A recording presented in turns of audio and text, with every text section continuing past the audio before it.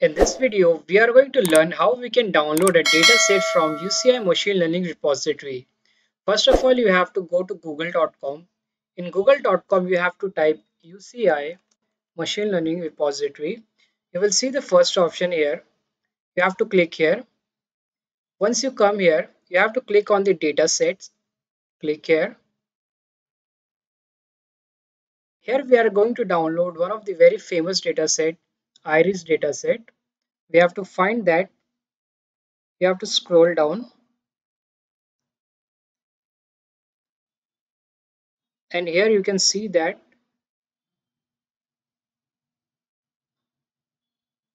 the iris dataset is present here.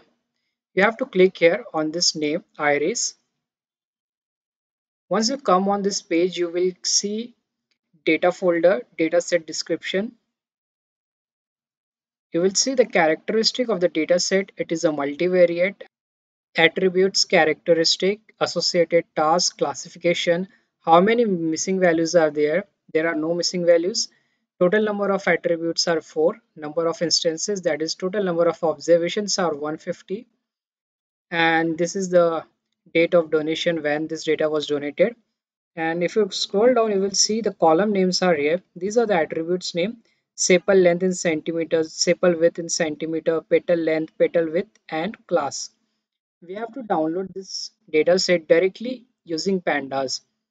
You have to click here on this data folder here. Here you will see that there is an option of iris data. You can see the dataset name is here, iris.data. To download this data using pandas, you have to first open your Jupyter notebook. I have already opened my Jupyter notebook. First, we have to import pandas as PD.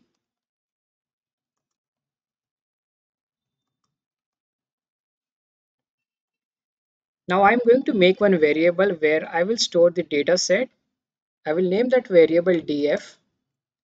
And from pandas, we have to call the function pd.readcsv, pd.readcsv.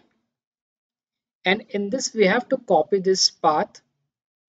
We have to click here, copy this,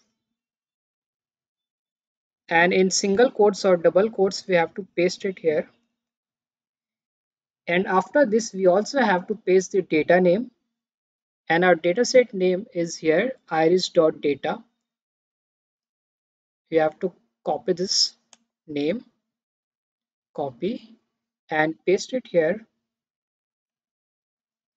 Now we are going to run this code. We have successfully imported the data. Let's look at the dataset. We will call the method df.head. Here we can see the dataset has been loaded successfully. These are the columns 1, 2, 3, 4, and 5. There are total 5 columns. But one thing you will notice that the column names are missing here, because in our data set here in this iris.data, there are no column names. We have only rows here. To get the column names, we have to go to the website, and here we will go to the home page. If you scroll down, here you will see the column names are present here. There are total 5 columns. And in our dataset also, we have seen that there are 5 rows. We have to copy this column names and paste in our pd.readcsv function. So these are the column names: sepal length, sepal width, petal length, petal width, and class. You have to go there, and after this data, you have to put a comma, press enter, and we have to pass one parameter names. And in this, we have to pass our column names in double quotes or single quotes.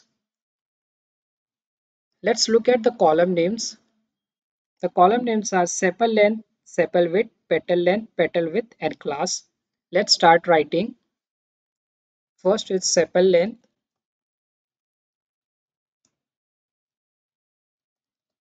Second is sepal width.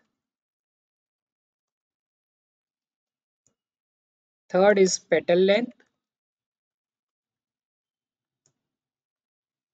Fourth is petal width. and last one is class. Now I'm going to run again this code. Press shift plus enter. I have to type S here. It is names, not name. I'm sorry for the mistake. Now I will run again this code. It has been successfully run. And now I'm going to run this df.head method. Here in the output, you can see that we have a very nice data frame with column names as well as the rows. We can also look at the bottom 5 rows. We have to type df.tail, and this will give us bottom 5 rows. In the head, we have rows from 0, 1, 2, 3, 4. These are the top 5 rows. And when we call the function tail, we get bottom 5 rows 145, 146, 147, 148, and 149.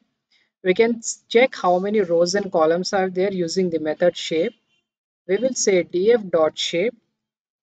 In the output, we can see that there are total 150 rows and 5 columns.